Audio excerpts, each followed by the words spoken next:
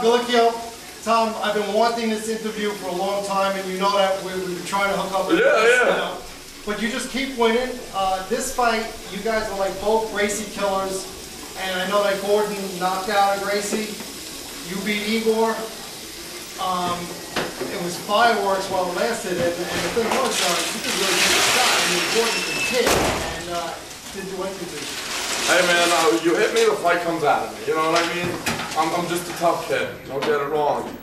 And now I'm just becoming a smart fighter. Well, you know what? I noticed that you got hit, you took him down, so you brought him into your world instead of just trying to trade with you. So was that a game plan with you? Did you? You know, stand-up's his comfort zone. You know what I mean? I don't have bad stand-up. I could have stood up with him, I think.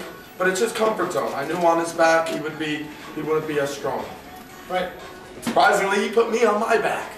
That was like a big wow, but that always wakes me up. Igor put me on my back and we didn't expect it, so right. I gotta start assuming that, you know what I mean? Well, you get used to it because you reversed him, and then you had to... He let me up. He let me up. He thought he was gonna knock me out, but you know, I was blessed with a big head, a strong chin, and a strong neck, so God's looking out for me. He made me for this sport. Well, I guess he did, because you are a tank and you just keep coming. I'm the 170-pound tank. I don't know if they make them that size, but they did. God did. So what's coming up for you now? We're going to take the summer and just improve my skill, and we're going to go maybe, hopefully, Ultimate Fighter, or go take it to the next level. You know, Elite XC. There's tons of good organizations out there, and I finally think I've made the step to make it up to a new organization, hopefully.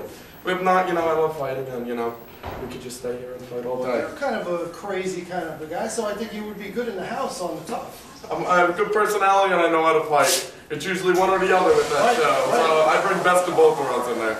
Well, guys, watch for this guy. I'm going to be following you because you have some real skills. And it's a far drive to hell, so you better keep up. It's a nice finally doing this. All right, great. The Garb, #1.